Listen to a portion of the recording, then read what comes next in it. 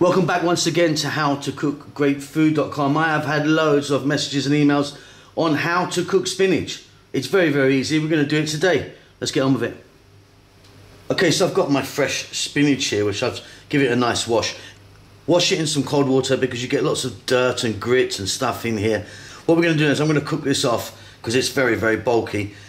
And how we cook this off is we're going to put this in a pan, in a saucepan, with a tiny amount of water.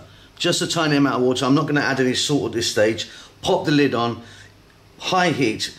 Within about sort of 4 to 5 minutes, it's going to reduce right down and be cooked, and then we can move on. So there you go, tiny amount of water in there.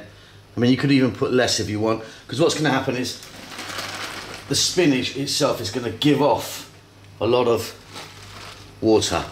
We may have to drain it off as well. Right, lid's going to go on that. Bang that on the cooker, high heat. It will reduce down.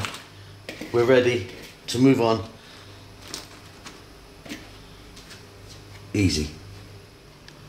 Okay, so there you go. As you can see, it's reduced right down. It's cooked beautifully. We're going to drain that water off, and then you can chop it and use it however you want.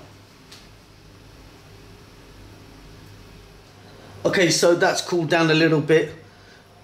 I've given it a little squeeze. You can get lots of moisture out of it. And what you can do now is chop it up, or use it just like that. But you can chop it up smaller, get it into a curry, get it into a pasta or something like that. Hope that helps. Like I said, lots of emails asking me about how to cook spinach, and that's how you do it. So yeah, we'll see you soon. Lots of love.